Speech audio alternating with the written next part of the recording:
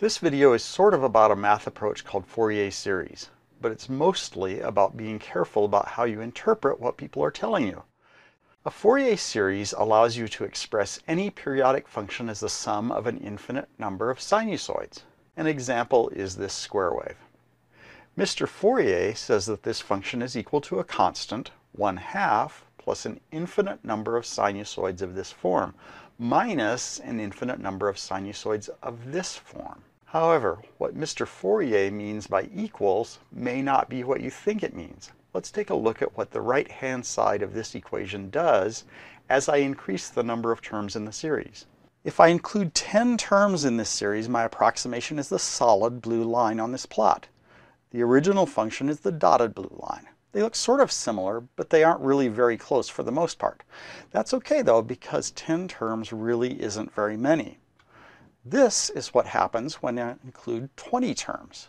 The oscillations are getting smaller and the Fourier series looks a lot more like the original function.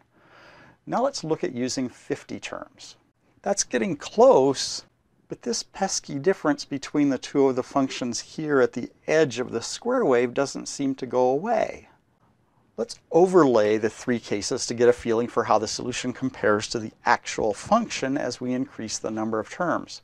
For the most part, especially far away from the edges of the original square wave, out here and out here, the Fourier series gets really close to the original function. However, this maximum difference between the two, close to the edge, doesn't look like it's getting smaller. So let's take a closer look.